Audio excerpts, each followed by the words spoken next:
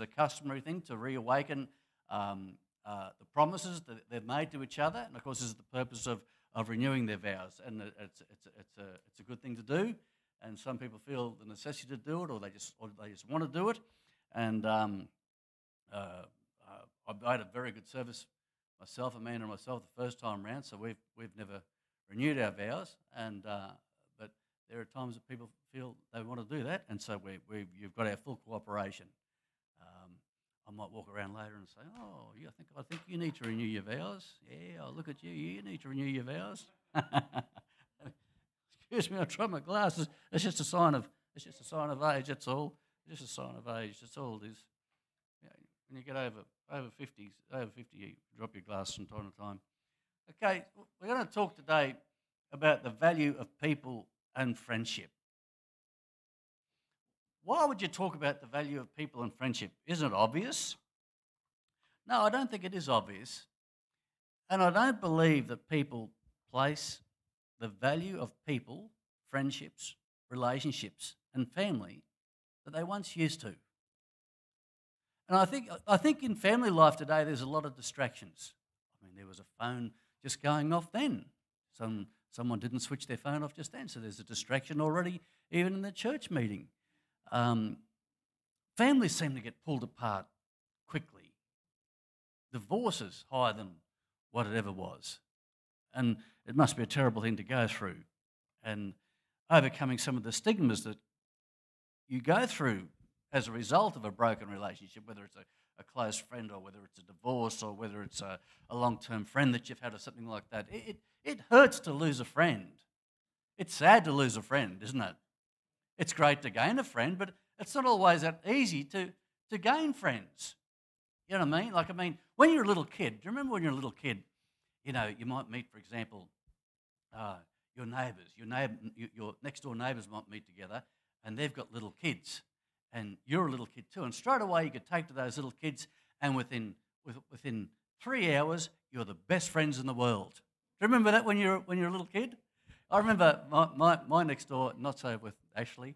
Ashley still, I'll get with you later, Ashley, and I'll teach you how to become a good friend.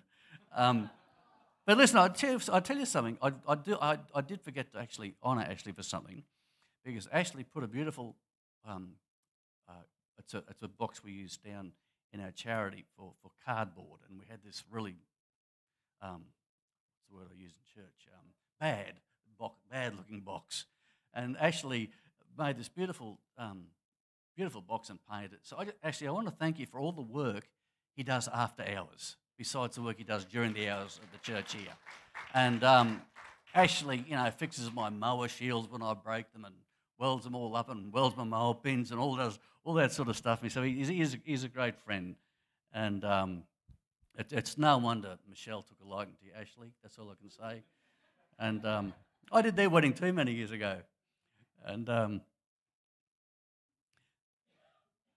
when I met Philip and Arthur, I lived next door to Greeks growing up, and the Greek lady, Esther was her name.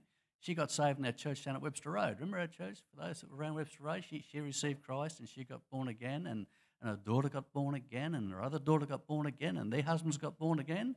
The whole family got saved, and it was really amazing.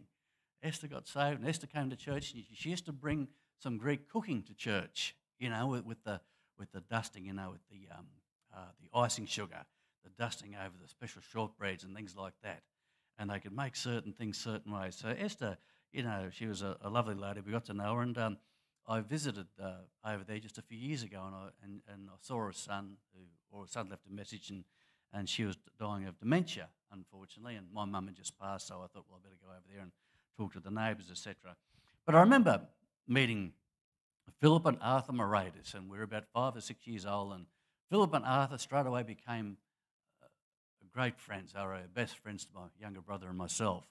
And that's how quickly, children can pick up on relationships. And I think there's something childlike that we need to have within ourselves that makes us approachable with each other, whereby we are friendly, but people can perceive friendship within us. You know what I mean? If I've got a stern angry look and I'm standing there like a security guard with my arms folded all the time, I'm not going to be too approachable. But friendship is the language of God. Friendship is the language of the church. Friendship is the language of people coming together.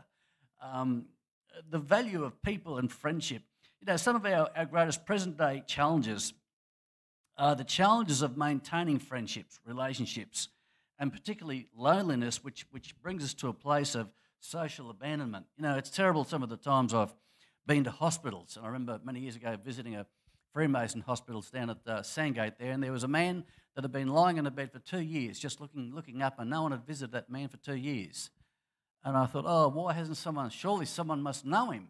But no one had visited him for 2 years. Now perhaps something had gone wrong. I don't know. I can't explain it. I never got to see the man. There was obviously chaplains and different ones there at the hospital that would go around and talk to him, but it wasn't the same as having loved ones and family around. We need loved ones. We need family. We need to look after each other as family if it's possible. And, you know, Jesus made himself a friend of sinners. Now, what's a sinner? A sinner is a person that doesn't know God, and because of their sins, they've actually made themselves offensive to God, or they're alienated from the life of God because of their sin. And this is why Jesus Christ came into this world, to die upon the cross, to take away our sins, to bring us back to God, to give us a place in heaven so we know we have the assurance of eternal life in our hearts. You see, so Jesus made himself a friend of those who were actually offensive to himself. Now, isn't that different to the way people are today? We make, you know, birds of a feather flock together, but Jesus actually made himself a friend of sinners. And he did this because he understood the value of the soul and for the need for people to be loved. And so when you see people, you've got to see that people are not just about a personality, they're not just about age, they're not just about their funny ways, their funny habits or something like that, but people have a soul, and that soul is eternal, and your soul is eternal. My soul is eternal. We are a spirit, soul, and body, and that spirit and soul is eternal, and we need to value people because of their soul, and that's why Jesus made himself a friend of sinners, because he put so much value upon the soul, and there's a need for people to be loved. You know, Jesus in his humanity was the friend of sinners, and without friendship, you know, we're lonely without friendship. You know, we can be close to family, and we can still have a good family life, but we need the social interaction of friends. I mean, just to keep a normal, sound, healthy sort of mind, to stay emotionally sort of sound, to stay socially adjusted and not socially maladjusted. We need the association of friendships. We need more than mum and dad, brother and sister. We need friendships, relationships, perhaps with people with things in common, and it most probably will be with people in common, but sometimes it'll be with people who don't have things in common. But the amazing thing, what I find about people, is when you get to meet people and get to know people, you find that there are a lot of things that you have in common with people. So, without friendships, we truly are left in a state of loneliness if all we have is just family without the social interaction of friends. Birds of a feather flock together, but this was not the value nor the opinion of Jesus. It wasn't the value or the opinion of Jesus. Jesus did not have this kind of opinion. He didn't have this kind of belief. The Son of Man, the Bible says, has come to actually seek and save that which is lost, Luke 19 verse 10 says. The Bible says in Proverbs 18 verse 24 that if a man wants a friend, he must show himself to be friendly. So there must be something in you which actually puts out a bit of friendship. We have a lot of birds around our home. For example, for several years we had a run of kookaburras. And the kookaburra is my favourite bird. I love feeding the kookaburras, and the kookaburras would come and sit on the rail, and then I'd get to pick the kookaburras up, and then I'd throw them back into the tree, then I'd put the meat out, they'd come down, and then I'd hand feed them the meat. And then I'd pick them up and throw them back up into the tree. And now we've got lorikeets coming around, and lorikeets like bread and honey. So I haven't got to do much as far as feeding them, but you see, I'm making myself a friend of the birds. See, if I make myself a friend of the birds, then the birds will come around. You see? But you've got to be friendly to the birds first. You've got to put something out there. You see, and as people, we have to put something out there, don't we? We've really got to put something out there. So we've got to sow friendship before we can reap friendship. It's a bit like you've got to put logs on the fire before you get heat out of the fire. And so a man must show himself to be friendly. It shouldn't be that hard to be friendly. I mean, even if someone appears to be unfriendly, you can still be friendly. If someone is not nice, you can still be nice. You know, you don't have to be like them. If they're grouchy, you don't have to be grouchy. You know, don't allow people's bad moods to dictate how you'll be towards other people. Now, everyone can have a time of where they're a bit tired and irritable and a bit run down, and they mightn't be in their best mood. But everyone goes through that. But if someone's really mean, you can be nice. You can be nice to people. You can be nice to everyone. There's no reason why you can't be nice to everyone. You can be nice to the unnice. Let's say that. Let's be nice to the unnice. So I'll be nice to you, and if ever I'm unnice, you'll still be nice to me. That's a good deal, isn't it? So our attitude towards people must develop and actually reflect our maturity in Christ. That's what friendship does. It reflects our maturity in Christ. And so there is a friend that sticks closer than a brother, the Bible says in Proverbs 18, verse 24. Now, I believe this has a very broad application. Some people say it's Jesus. Some people say that your wife. The scripture actually is with your wife. But it's a little bit hard to say that, you know, particularly if you don't have a wife, well, you know, then I'm really in trouble. But I believe it's best described with what David had to say in the writing of Psalms, in Psalm 27, verse 10, when he said that when my parents forsake me, when my mother and father forsake me, then the Lord will take me up. The Lord will take me up. And I think this is probably the best way to explain the friend that sticks closer than a brother. You know, I heard when I went down to a Hillsong conference, it was well over 10 years ago. Gosh, it was so busy. There was so many people down there. And I heard a lady by the name of Christine Kane talk. And Christine Kane, you know, you'll see her on Christian television. And she comes up from time to time. Do you get that? Do you watch that daily Bible app that comes through? And you know, Christine Kane, she comes up from time to time, and she's a Greek lady. She's probably I don't know, I think she's about my age or something. Very young person, and she's got all of her hair, and so. But you know, she went through a terrible life. You know what I mean? She went through a life going through foster homes and being abused in those foster homes, and you know, went through some really, really nasty stuff. You know what I mean? And you know, she was called. You know, she said in the conference, as she was being raised up, you know, she was called by her foster parents an effing wog and stuff like that. You know, they used to refer to her as an effing wog, and she was just a little girl. You know what I mean? Growing up with that sort of abuse. You know, it was pretty tough.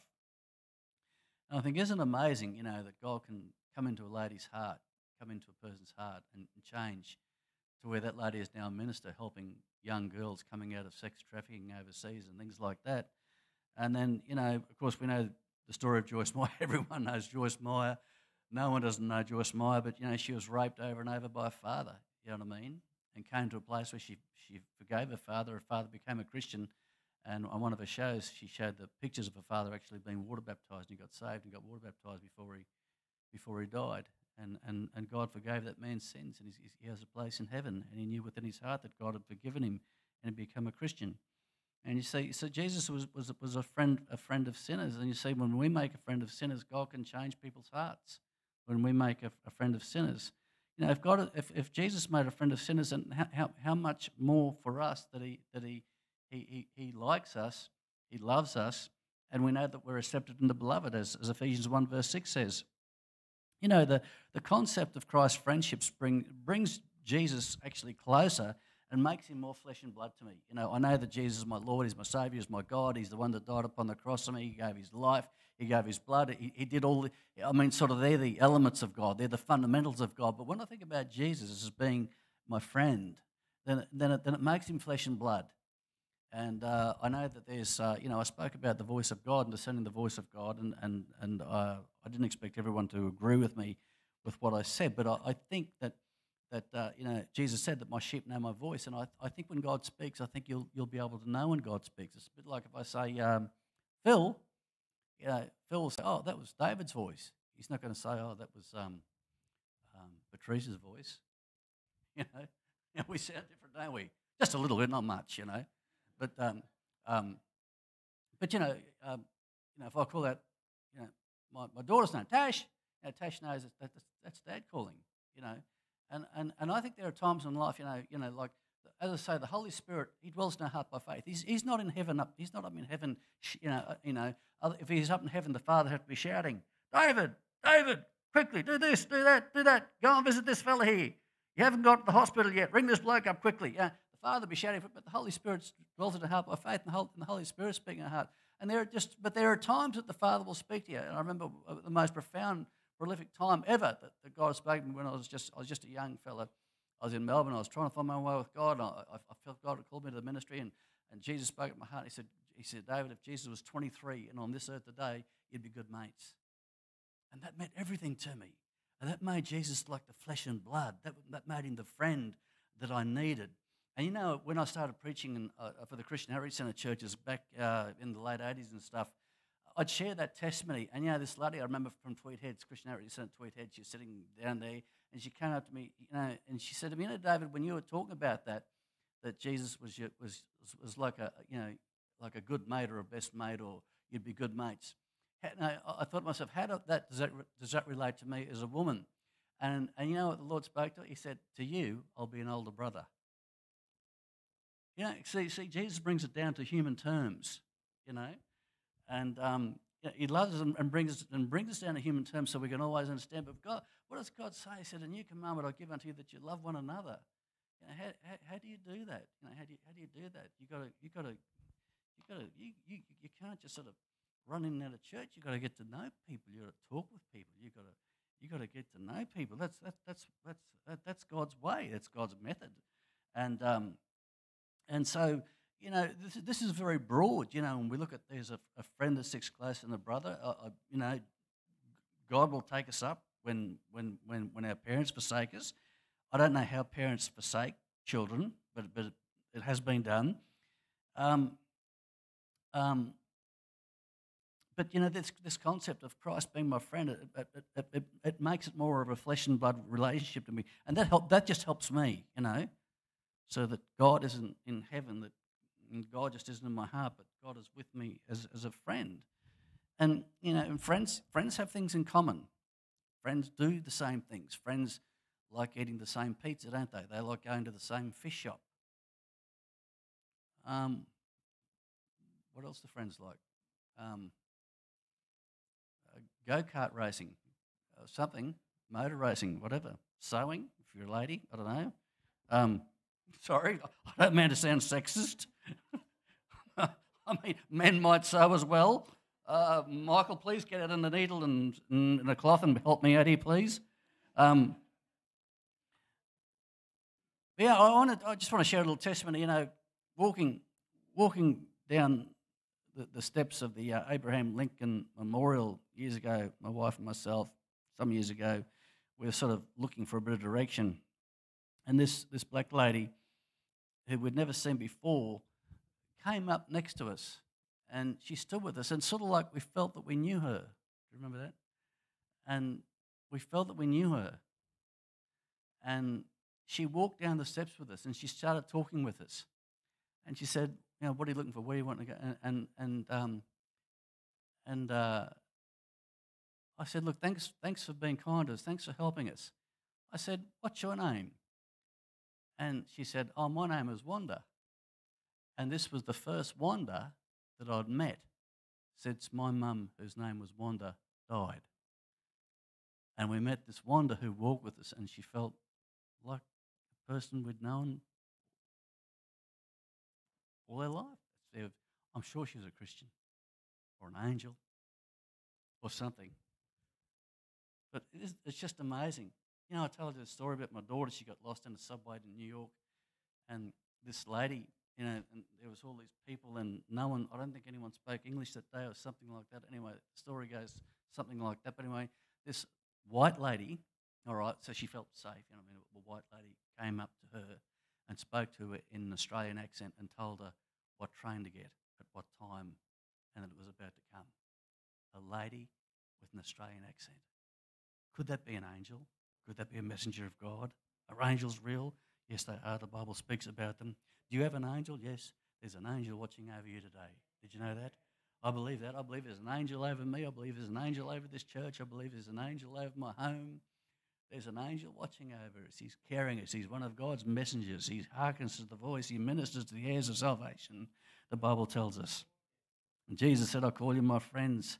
I tell you why I call you my friends. Everything that the Father is speaking to me about, I'm revealing to you. Everything the Father's talking to me about, I'm spending time on the mountain top early in the morning. Everything He's telling me, everything He's showing me, I'm telling you, I'm revealing it to you. There's a hymn from many years ago, for people that were around many years ago. It was called What a Friend We Have in Jesus. You ever remember singing it? You see, He is friendly towards us, and His attitude in us, and the attribute of His attitude in us makes us friendly. Let's always be friendly as Jesus Himself was unconditionally friendly. And in being unconditionally friendly, He was without fear. Now, could you imagine, you know, when Jesus, you know, we know that he crossed the sea of the Gadareans to confront the Gadarene demoniac. And we know there was a great storm that came up in the sea. And when that happened, the whole boat was filled with fear. The disciples were filled with fear. And you see, I believe that when they were going over, Jesus knew exactly what He was going to do. He knew exactly who He was going to meet. He knew He was about to cast out 2,000 spirits and cast them into a herd of pigs and set a man free. And you know, I believe that like they do in Africa, African witch doctors can stir up storms. They have the power to do that. I had an African missionary staying with me, and there was a big bolt of lightning one day, and he went into shock. I said, I won't mention his name. I said, I'll call him Josh, all right? I said, Josh, what's wrong? He said, there was just a big bolt of lightning. I said, we get that all the time. He said, well, in Africa, the witch doctors call them down. And they create a lot of problems. They do. And you've got to be very strong in your faith in Africa to last as a Christian and to overcome the forces and the power of witchcraft, which are very, very powerful in Africa. I think there are other spirits that do other things here. I think probably one of the forces working in Australia is distraction. The devil just keeping you busy. The saints wearing you out. People wearing you out.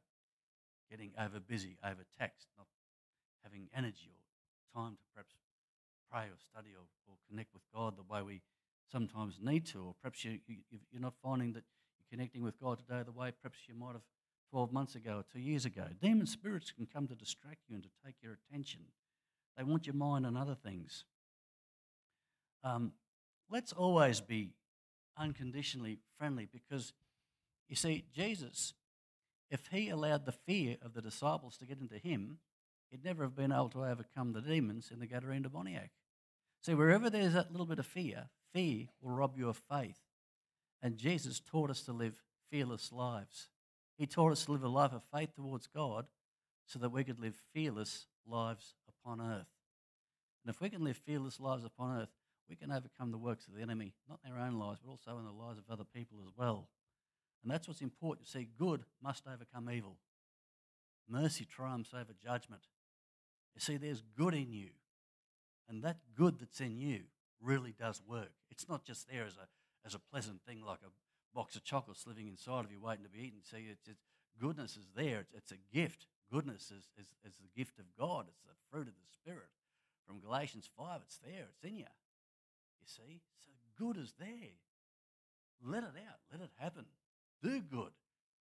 And what it'll do, it'll bring the blessing of God upon your life. It'll bring the joy of the Lord upon your life as you set about doing good. It is good to do good because you feel good as a result of doing good. All right, the Bible says that people in the last days, in Matthew 24, which are the days which we're living now, are going to be offended. So, all right, we think to ourselves, okay, well, I'm offended a little bit more often, but that's the way Matthew 24 says it's going to be. Well, I want to say something to you. You don't have to run with that. You don't have to be one of those that are going to be easily offended. What you need to be in the times of offence is you need to be salt and light in times of offence. Okay, people are going to be offended. People are going to fall away, all sorts of things. People are going to be cranky. They're going to be offended. They're going to be cranky in the last days. Matthew 24 tells us that. Hey, but listen, we don't have to run with that. I want to quote to you a reading. I believe Amanda found this during the week, and I thought it would be good for this morning to share this with you. He said this, T.B. Joshua, great African preacher. I particularly liked him. He said, a real Christian should refuse to be offended because offence is an instrument used by Satan to bind us up on the reality. Okay? So I'll say that again. A real Christian should refuse to be offended. Let's say it together. A real Christian should refuse to be offended because offence is an instrument used by Satan to bind us on the reality. You see, let me say something. Without friendship, okay, now I'm not talking about family, okay, no, I know your family can be your friends as well, but you need friendship outside of your family. Because without friendship, all you have is acquaintances, colleagues, and customers. That's all you've got. Now, for example, you might know Bill down at the bank. Bill might be a bank teller, and Bill's offered you good service. All your life, you might have banked there for 30 years. I know our account numbers. I've known them off for the last 30 years. For the last 32 years, we've had the same bank account numbers. We've stayed with Westpac. I don't know why. They haven't always offered the best service. Perhaps Amanda could offer us a better deal later. But from the Commonwealth Bank. But let's say, for example, I've got to know Bill, and the only reason I bank with Westpac is because I got to know Bill. He gives me good service. And all of a sudden, one day Bill retires. And I'm walking down the street and I say good day to Bill. And I think, oh, I haven't seen Bill for a while. He's given me good service for 30 years. He's got to be all over me. And what he says is, good day, David, how are you? And he walks by. Well, see, that's all I had. I just had a bit business acquaintance. I had a man that offered me good service. I was just a customer. But the real meaning of a friend is when you have a mutual bond and affection, not necessarily a codependency, but a friend that can be approached. For example, I can pick up the phone to a friend of mine in the States and just start a conversation, forgetting to even say hello. I mean, it's just like that. We can pick up after 12 months. So, oh, by the way, what we were talking about last time, and that's sometimes how we talk to each other, because we've got friendship. Oh, g'day, Jerry, how are you? Oh, how's Rowan, your wife? How are all the grandchildren? How are the kids? No, we don't. Oh, listen, by the way, what we were talking about last. See, it saves all that time. Now, I know ladies like to talk about all those things, don't they? They like to cover all those topics. But what do they say? That men are headliners and women are fine printers. They read the fine print. Is that true? Okay, so friends are easy. They don't have to be treated with caution, and you don't have to take a deep breath before seeing a friend because you feel there might be some sort of strain in the relationship. Oh, I've got to see. Cameron. Oh gosh, I've got to see Cameron. Oh, I hope Cameron's in a good mood today, so I'll take a deep breath and I'll just brace myself. You know what I mean? What's the value of that? You know what I mean? A man must show himself to be friendly and to be safe to find a friend that sticks closer. And I've learned you don't have to have unrealistic expectations upon people. The Bible also says, don't visit your neighbour too often, lest he actually hate you. So you can actually try to make friends with a neighbour, knock on his door twice a day, and think that he's going to appreciate you. Now, I found this out again just recently when my daughter had reminded me that I'd been around every day last week. And so I haven't quite got the message. All I do now is I say, look, I need to drop a bunch of bananas around. Look, I need to bring around a bottle of milk. She said, Dad, I hope you're coming to see me as well. Of course I am, Nash. Take me to the baby. Take me to the baby.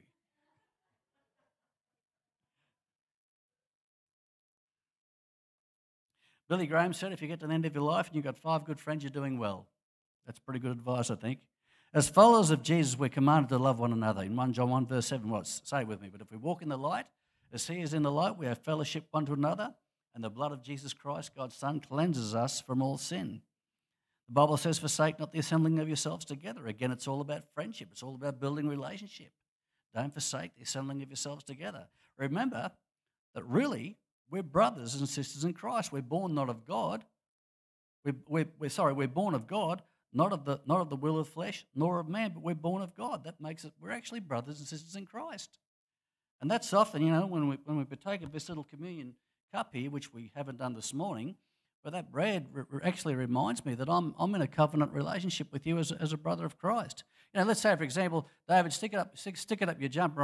I'm sick of you as a pastor. Well, people have said that before. You can't take away the bread. I'm still your brother in Christ. You see? You don't like me as a pastor, okay? You move on. But I'm still a brother in Christ, and that's something you can't get away from. See? And the blood of Jesus, well, it cleanses my sins, and it cleanses his sins as well. Okay. Everything okay? All right. Okay. All right. So,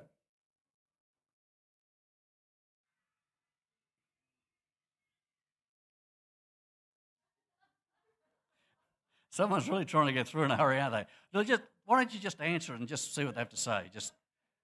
You're listening to another message, are you? You've got a bit of sermon going. He's probably listening to Joseph Prince or, it's funny, when I come to church, people say, oh, I heard Joseph Prince this morning, I heard someone else, and I said, oh, well, I'm glad you got a good sermon this morning,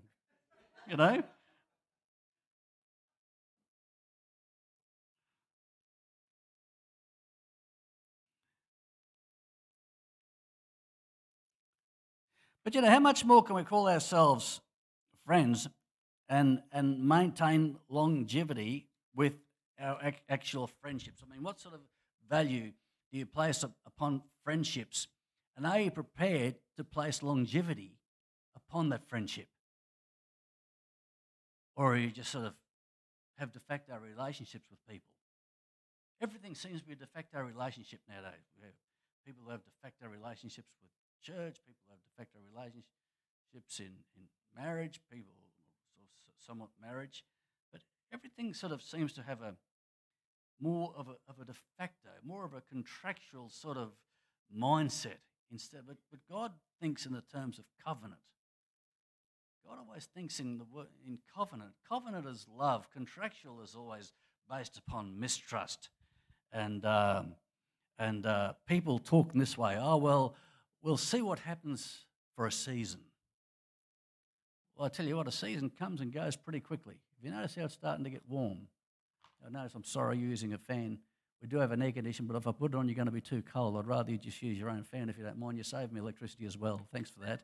It's your first morning here, and you stuck it out so far, so I congratulate you. But I tell you what, let me finish by saying this.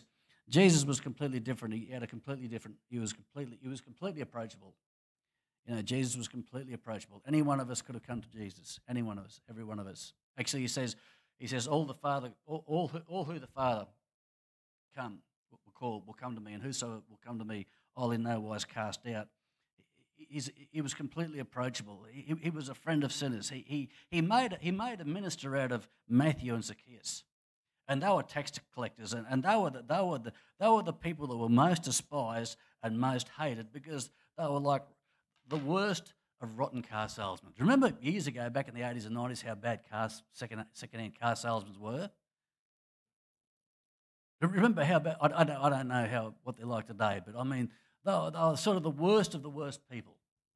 And that's what the tax collectors, I'm sorry, is anyone here that was a second-hand car salesman in the 90s?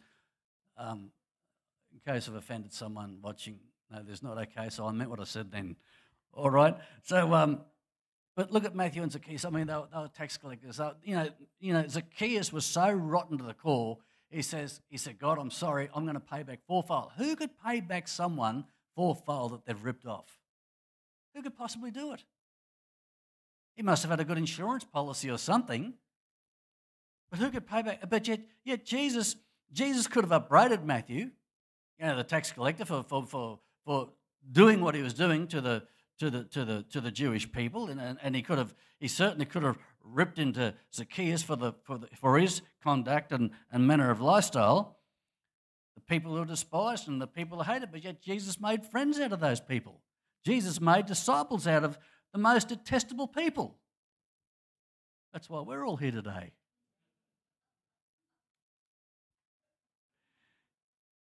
You see, this is the true love of Jesus, isn't it? John was a disciple who Jesus loved, but one of his best mates were, and this is one for the ladies, but it's not just one for the ladies, it's just truth. One of his best mates was Mary Magdalene. And the Bible says in the Gospel of Luke that Jesus was actually supported financially by the people he actually ministered to. That's how he was supported. And this lady, Mary Magdalene, Jesus cast 7 demon spirits out of this woman, and it's said in the commentaries that she's probably the person that was probably the main contributor to Jesus' ministry. We see in the Bible that she was the first to see the empty tomb, and as I've already mentioned, she was probably one of Jesus' main supporters. So make friends with people like this. Make friends with people who have interest in empty tombs. Make friends with people who have a love for the risen Saviour, for the risen Lord. Make friends with people who you perceive to be pure in heart, because the Bible says they will see God. You see, you need to see that, at least within me today, that there's nothing in me that wants to hurt you or hurt anyone or hurt people, at least intentionally. There's nothing in me that wants to hurt anyone. I don't wish to hurt anyone or harm anyone. I probably have, but I didn't mean to. It wasn't in my nature to want to do it. But we all need to have the same heart, that we want to love people and not hurt people and offend people. And again, Jesus said that offences will come, but woe to who they come through. So we've got to make sure that we don't cause offence. And if we do, we need to quickly apologise if we're aware that we have made offences. But there needs to be nothing in us that wants to hurt people, but to save people from their sins. And these are going to be our true friends. Hate what is wrong, love what is right, because Jesus loved people and Jesus didn't worry about a thing. He didn't worry about anything. He wasn't worried at all. So when you worry next, try not to worry. Try not to worry. I want to pray a prayer to lead you to Jesus Christ. That Jesus Christ would come into your heart by faith, forgive you of your sins and give you eternal life. Would you like me to pray a prayer like that with you today? Do you want to just raise your hand if you'd like me to pray a prayer? I'm just going to stand here. Okay? Is there anyone for the first time that might like to pray a prayer like that? I'll just pray where you. I'll just pray for you both where you are, all right? And we'll all pray out loud together, so that 2 people aren't just saying this prayer alone. So I'm going to make it easy for you, okay? So today first of all we're going to believe in God. We believe that Jesus died upon the cross for our sins, to take away our sins. And Jesus said this, that we must be born again of the Spirit of God. That means that God can come into our hearts by faith, because God is the Spirit and he comes into our heart, which is our spirit, by faith. But we have to receive him. We believe him, but we receive him. So we're going to pray together. Heavenly Father, today I come to you through Jesus Christ. I make him our Lord and Saviour. I ask you, God, to forgive me of my sins. Everything that I've done to offend God. All of my unbelief, I ask you to take it away. Help me to live for you and to believe everything that your word says. Give me the power to live a Christian life from this day forth, I ask in Jesus' name. Amen. Amen. Now, for the two ladies, do you mind if I just pray for you? Can I come over and just pray for you where you are? Can I come over and pray for you where you are? Is that all right? Okay. I promise I won't hurt you, because there's nothing in me that wants to hurt you. Okay. So, sorry, what was your first name again? Donna. Father, I pray for Donna. I ask you, God, to seal this prayer of faith that she's prayed this morning. And Father, I just thank you, Lord, that today through her faith, Father, your word says that she's born again. She's born again of the Spirit of God. So Father, I pray that the Holy Spirit that's living right now in her heart by faith will quicken and manifest the revelation of Christ. And Father, I pray that the word of God will become a real and living thing to her, because as Jesus said, that man shall not live by bread alone, but by every word that proceeds out of the mouth of God. I pray, God, that you'd fill her with the Holy Spirit, and I pray, Father, that she will live the rest of her days knowing Jesus. That's my prayer for you today in Jesus' name. Amen. Bless you. It was a good thing to pray for you. Now, I was playing around before and I was making jokes about your name, but I need to get your first name again, which is Mavis. That's right. You know, we had a Mavis here years ago, and she was a lovely lady, and I still miss her. And I dreamt about her the other night, and I woke up and I realised, oh, Mavis passed away about 15 years ago.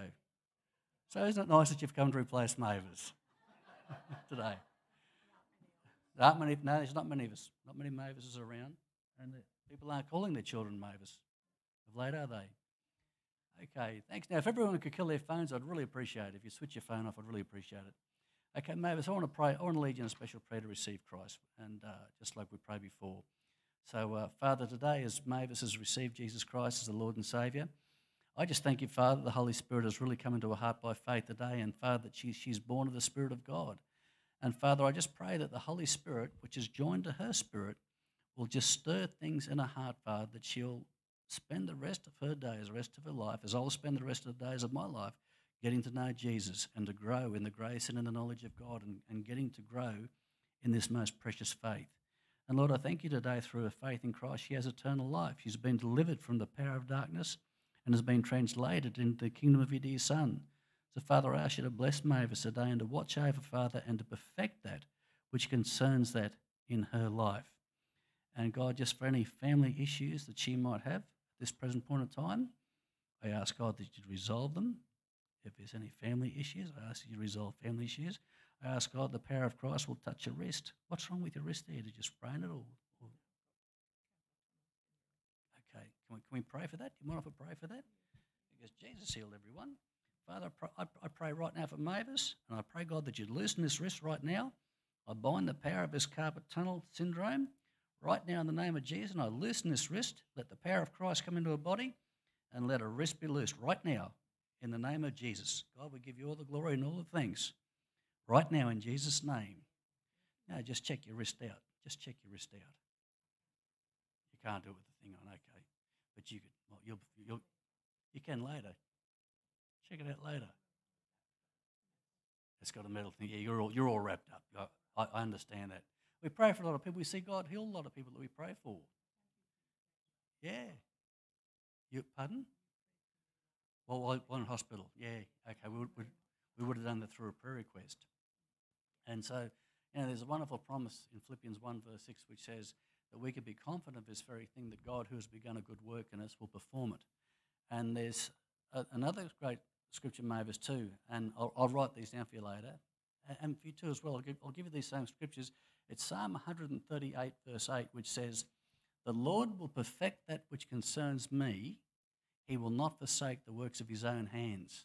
And you know, everything that God put together in creation, he did through the power of his words.